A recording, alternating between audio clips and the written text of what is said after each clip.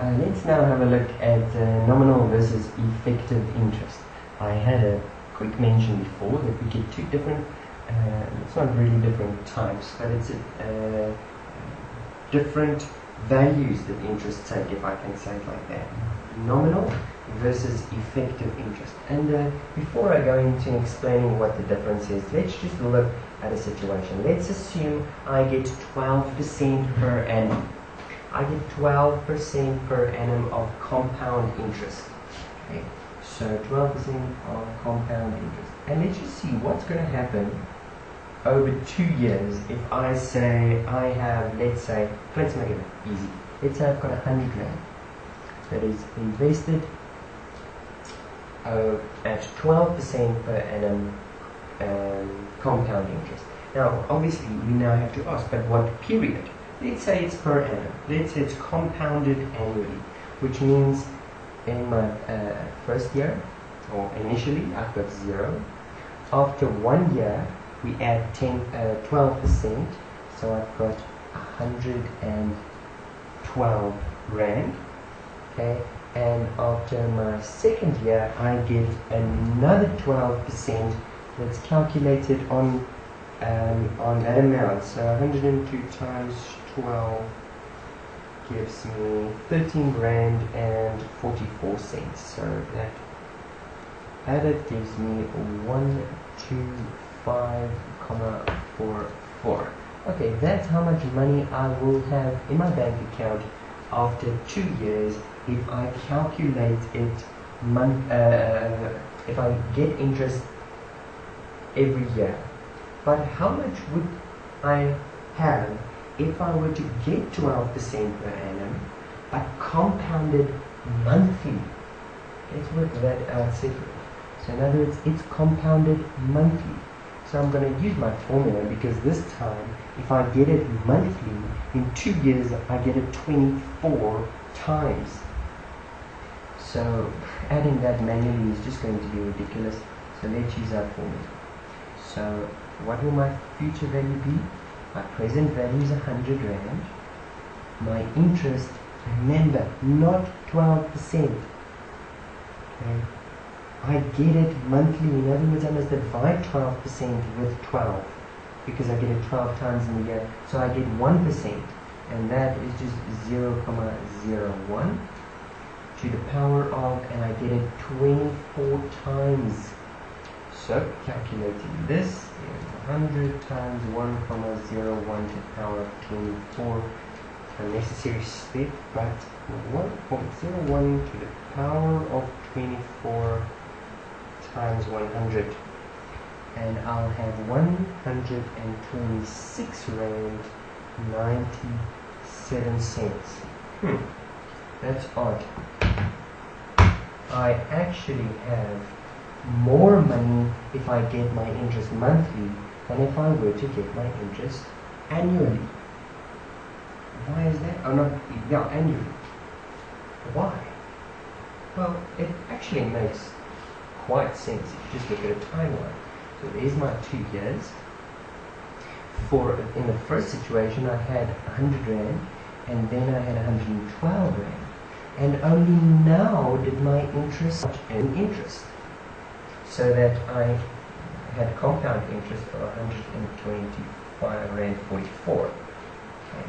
But in this example, the previous, where I get it monthly, I get it 12 times in a year.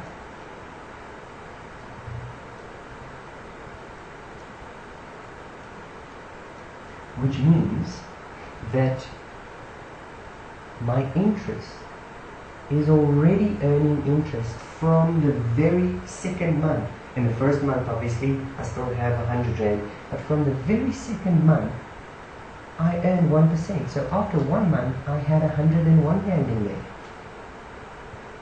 And that 101 Rand, the 1 Rand started earning interest immediately.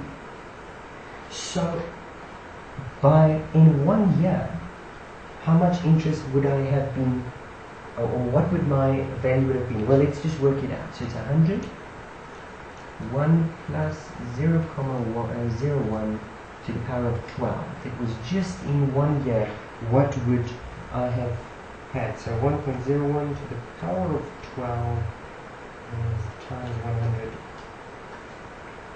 112 Rand and 68 cents. Do you notice? Instead of just having 112, that would have been my annual interest. I actually have 112 Rand 68 cents. Now, if you understand this, and I'll try to explain a little bit better, my interest was effectively 12.68% per annum, because I effectively, if I get interest per month, earned effectively a little bit more than I would have if I earned it only per annum, if it was only awarded per annum. And this is what is called effective interest rate. In other words, that is what is effectively happening in the year. So what is nominal interest? The nominal interest rate is the quoted rate. So the nominal interest rate is the quoted rate, unless it's stated that it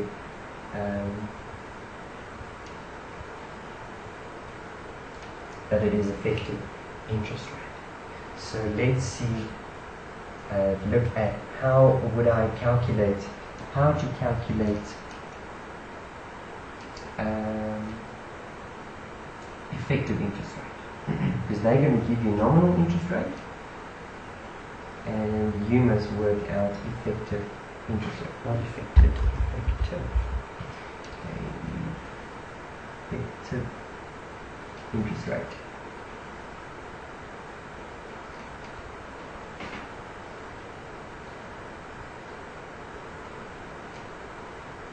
Now, I like to simply say all you need to do is what happens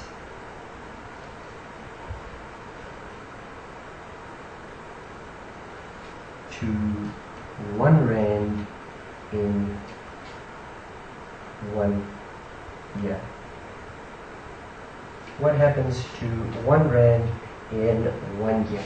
In other words, if I looked at my previous example where I earned 12%, so we're writing in blue for that one, 12% compounded, per annum, that is the nominal interest rate, 12% per annum, the quoted rate, but it is compounded monthly.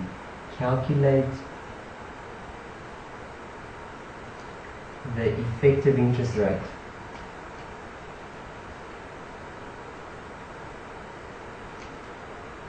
Now we already saw it's 12% and 68 cents.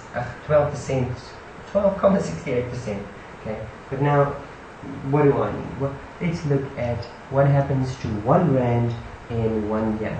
So here's my formula.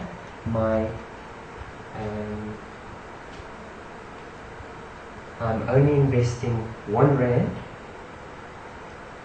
which means my original P is 1. My interest rate is 12% divided by 12, and or because it's percentage, I must divide with another 100. So 12% divided by 12, so it means divided by 1200. And what happens to 1 Rand in 1 year? So how many times will I get it in 1 year? I'll get it 12 times. So if I invest 1 Rand, how much will it be worth? And here we go. We get, if we calculate this whole thing, we get 1,1268. So if I just want my interest, I need to subtract my original investment. So how much interest did I get? Well, just subtract the original investment, and we get 12, or 0.68, or that is equivalent to 12.68 That is my effective interest rate.